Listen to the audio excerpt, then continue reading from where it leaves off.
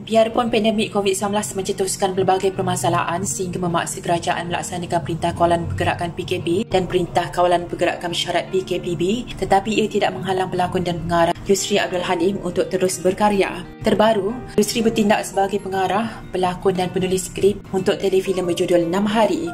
Uniknya, telefilem yang akan ditayangkan esok di saluran Astroria HD, Astro Citra dan Astro Citra HD itu dihasilkan dalam masa hanya 6 hari dan dihasilkan secara sendiri di kediaman masing-masing. Tidak hanya Yusry, telefilem itu juga membariskan barisan pelakon hebat, antaranya pelakon yang juga isterinya Lisa Surihani, Dato' Erin Aziz dan Neelofa. Proses pemikiran telefilem ini amat mencabar, tetapi saya amat berpuas hati dengan produk akhir ini. Secara dasarnya, telefilem ini mengisahkan mengenai dua individu yang terperangkap dalam konflik berkaitan dengan sebutir belian. Namun secara tersiratnya, ia adalah mengenai pencarian diri dan bagaimana watak-watak dalam 6 hari ini menjadi matang seiring dengan peredaran masa.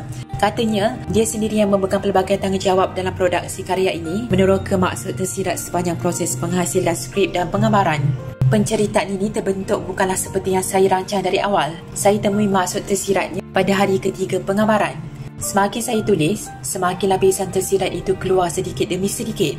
Telefilem 6 Hari mengisahkan tentang Susi, lakonan Lisa, yang bahagia dengan kehidupannya biarpun bergelar isteri ketiga kepada ahli perniagaan bernama Ismail yang dilakonkan oleh Aaron. Susi tinggal bersendirian dan hanya bertemu suaminya setiap 6 hari, memandangkan suaminya akan menghabiskan masa bersama isteri-isterinya yang lain.